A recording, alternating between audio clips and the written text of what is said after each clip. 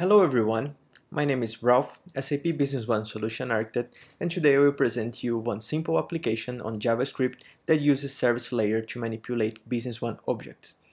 If you are new to the concept of service layer, I recommend you to check this video description, where you will find more information about it.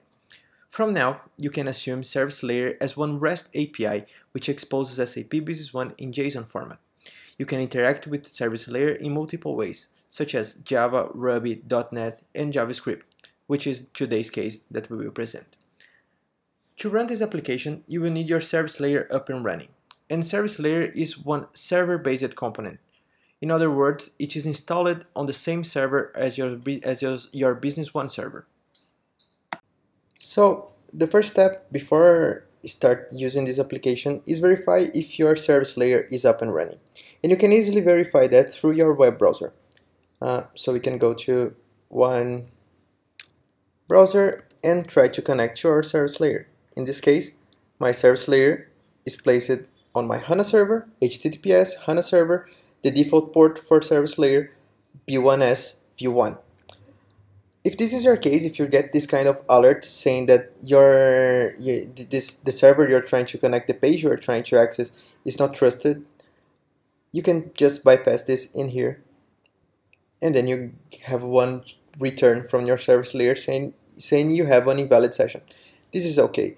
But if you get this kind of message, if you are not seeing one HTTPS trusted connection up in here, you have problems using the application I will demonstrate here in the most recent browsers, such as Firefox and Google Chrome, for example.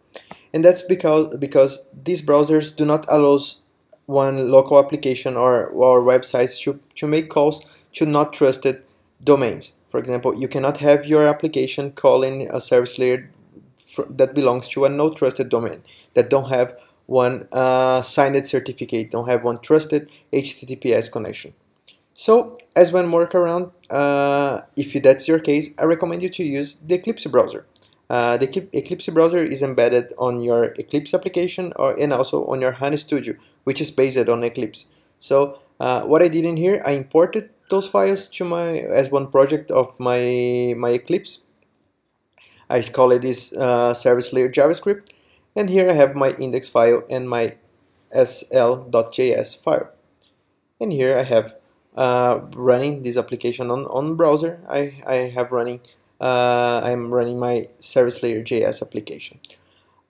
Basically, before I start connecting and proceed with the interaction with your service layer, just try to access from this browser your service layer. So we can call the same address in here, and we're gonna have the same kind of alert. We just can continue, and now we are good to go.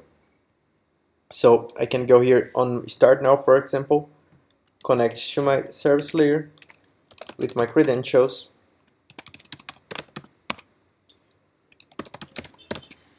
and try to connect. And here I'm connected to the service layer, so I can, for example, get the business partner list.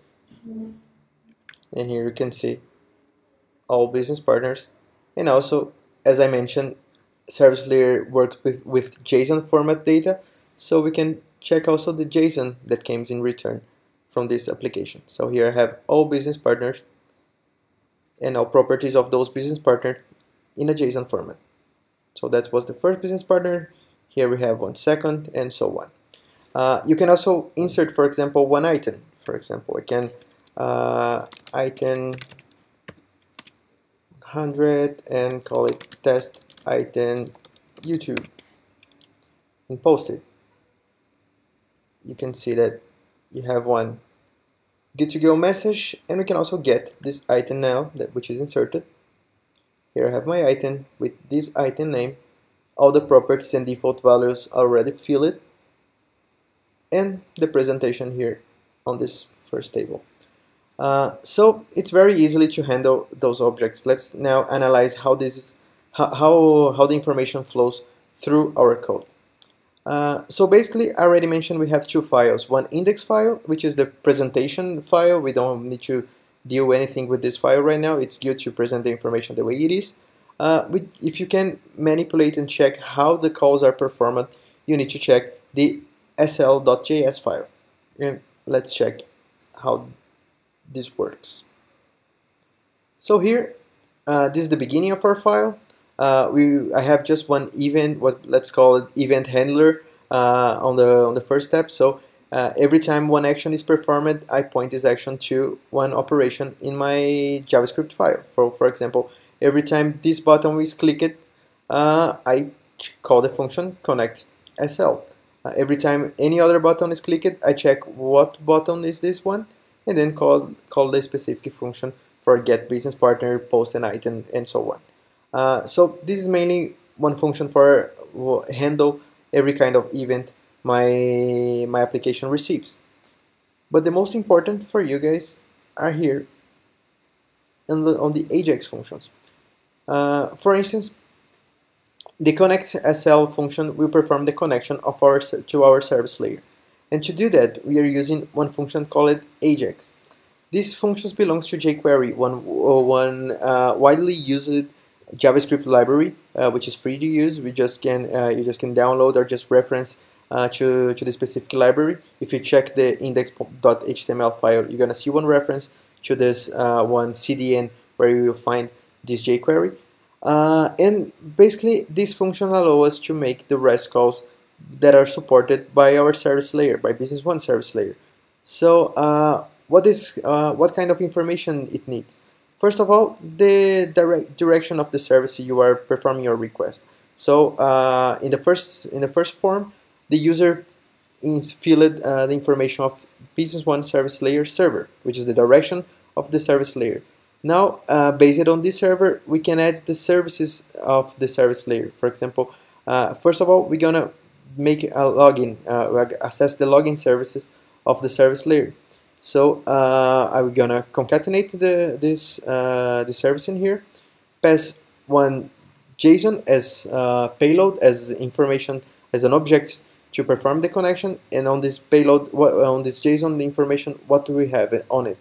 We're gonna check the JSON data. We have the username, the password, and the company database. On this specific format, I can send this as a post type of transaction and receive one JSON as return if it succeeds, or one error message if it failed for any reason. So what I'm doing in here, sending this JSON information, performing one post operation, and retrieving one message to the final user if it succeeds or not. But how do I know the format of this JSON? How do I know that we need to place one username, password, and company DB as followed in here?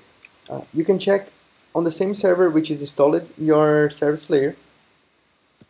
You can go to this direction, your service layer /docs v1 index.html, and you will find the service layer API reference.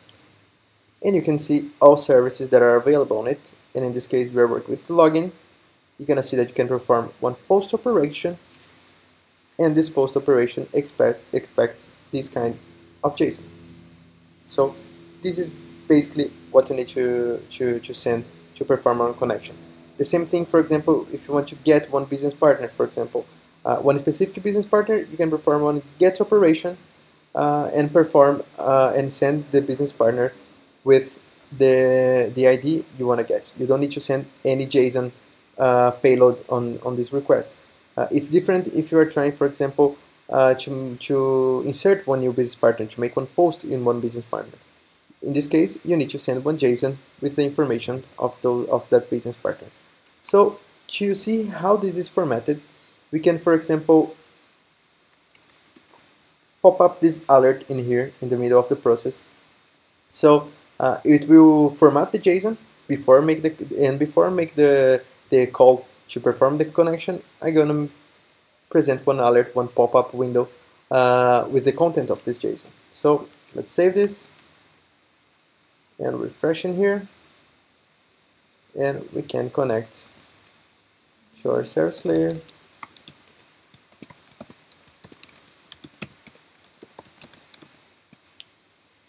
And here we have it, our JSON username, our password, our company database, and so on. So it will, in this case, it's not. I have a problem with that. I'm not placing my correct password, of course, but just so you see how we format that JSON payload. So this is mainly the core of all application. How do you handle those kinds of transaction? How do you handle the service layer services? So you can check, for example, the post business partner is the same process. We call the Ajax function with one JSON data in this, but now we will have the card code that which I will get from the form on the user interface, the card name and the card type, which follows the same process. I'm calling the same service layer server, but now calling the service business partners. Pass my JSON data in here, make one post type of transaction, and if succeeded, I send one alert of everything went good. If fails, I send one alert with the error. And also to make the operation with the items is the same steps. And to perform the gets, we can use another approach, for example, but it's mainly the same concept. So let's check, for example, the get business partner, which is in here. The get business partner is the same function if you are getting one business partner solo or if you are getting one list of business partners. So basically what I did in here, I placed one argument saying that if you want to retrieve one list of business partner or just one business partner, which I call filter. If you are not calling for a list, I'm placing here the filter with one business partner value, the card code value, which is in the form and the user interface. And in this case, I'm not calling the function Ajax. I'm calling the function get, which is ajax.get. It's basically have the same arguments, but I don't need to specify explicitly that I'm calling one type get or post or patch or so on. Since I'm calling the function get, I don't need to specify that. So basically, I place my services, which is my service layer address slash business partners. In case I have a filter, I will place this in here. In case not, it will be blank. And then if everything is good, I can display my JSON information with one or more business partner and present this to the user. So I could here also use the Ajax function, for example, and on the parameters say that my type will be one get, for example. It could be that way. However, this is just another way to perform the same operation.